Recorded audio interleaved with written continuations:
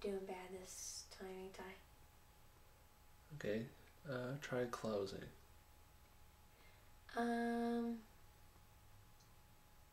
It doesn't end out right.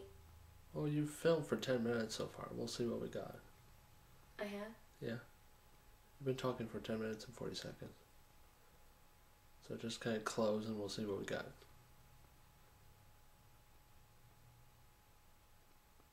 Unless Am I done talking about my vegetarian stuff? Oh, you still want to continue with that? Yeah. Okay. Talk about, which I found interesting, things that you do miss and why. Like certain foods, be specific. Because a lot of people think vegetarians, once they become vegetarian, they don't care about meat at all anymore. They don't have the temptation, they don't have the craving. Reveal part of that. What it's like to become a vegetarian after not being one. And the kind of frustrations you've come across. Like, why? Yeah. I really want a flavor like this, but I can't find that. So, okay. Alright. Okay.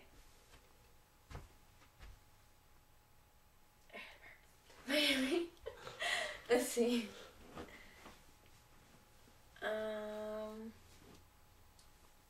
Okay. Think. I have to think. My mind is freezing up again, and I'm trying to stay focused. Okay, focus.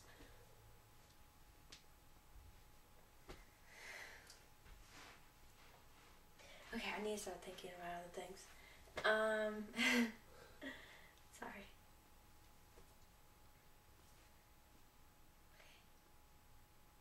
Where should I start? Okay, being a vegetarian, I think that it was hard at first, and every once in a while it still can be hard because, does that make any sense? Alright. I don't know if that makes any sense or not, but anyway, let's see. I still have like cravings of you know, like I used to like Whit Castle cheeseburgers. I still have cravings. Sometimes I even still like, I know it sounds weird. Like, I will drive past like Whit Castles and I'll see it, and like I would like want to go to Whit Castle. Like, oh, I so want to go to Whit Castle, but then I have to remember that I'm a vegetarian. I don't eat meat, and the Whit Castle stuff is meat. So it's really hard because I used to love Whit Castle. Like, I used to like cry when I couldn't go to Whit Castle, but now I can't go to Whit Castle because I'm a vegetarian. But I prefer to be a vegetarian because I care about animals. I don't believe in taking a life. I don't care what kind of life it is. I don't believe that we should go around taking lives just because we're hungry, you know? Okay, some people would argue, aren't you taking the life of a plant every time you eat it? What would you say to them? Well, I haven't really did that much research on the whole idea. I mean, if there was another way I could like eat, I wouldn't even eat vegetables, so, and fruit. I mean, if there's another way, I would do it, but right now I'm sticking to not eating animals. Okay, tell them about your experiences with Thanksgiving. My experience with Thanksgiving. Yeah, that was like really weird. I looked up online for Thanksgiving stuff, like vegetarian turkey. I went to the bookstore, looking through every book in the vegetarian area for vegetarian turkey and stuff like that.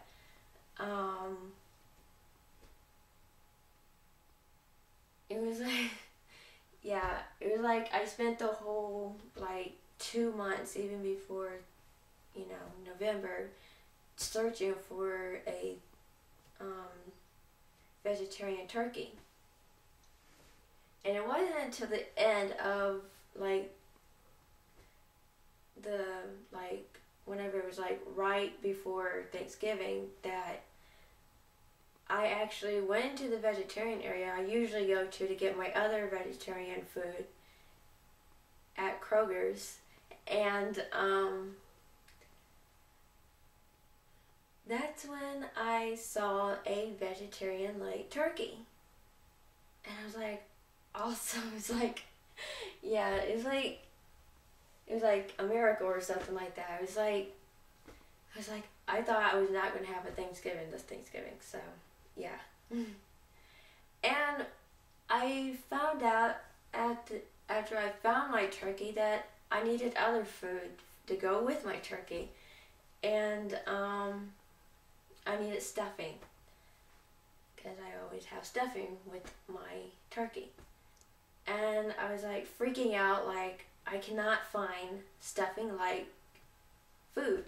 So, why not? Something to replace stuffing or anything. Why did you have trouble with your stuffing search?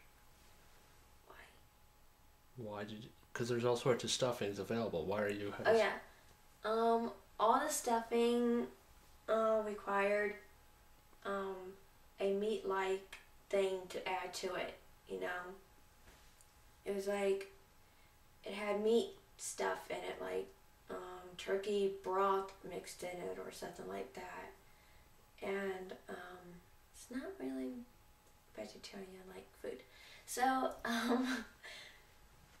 then looking at everywhere on the shelf, we finally looked at the bottom and the bags, which I usually look in the box for vegetarian stuff or for stuffing, but yeah. And it was okay.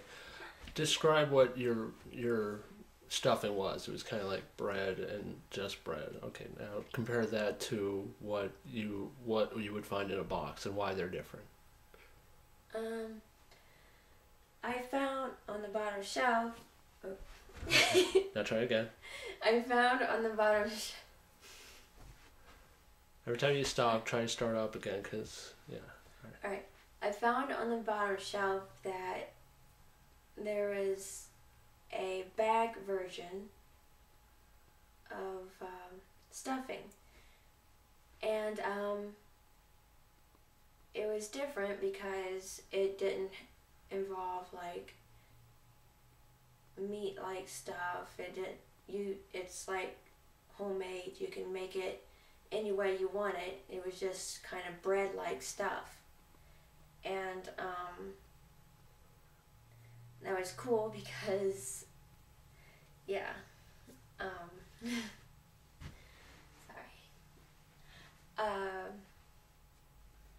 Okay, I'm lost again. I can't stop. Alright. Tell us, your audience, about some of your favorite discoveries when it came to looking for vegetarian meals, like how you came up against a dead end at Walmart but found a whole section at Krogers, for instance. Oh, what? Vegetarian meals, and you looked at Walmart, they didn't really have any, at least not when you first started. But at Krogers is huge variety. So you're talking to people who might think about being a vegetarian but find it it's impossible. Talk about what kind of problems you came up against and what you did to resolve those problems. Before or after I found what? All right. You had problems. What were those problems? Okay.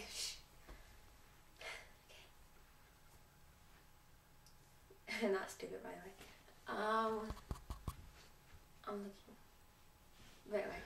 Am I in the right? Okay.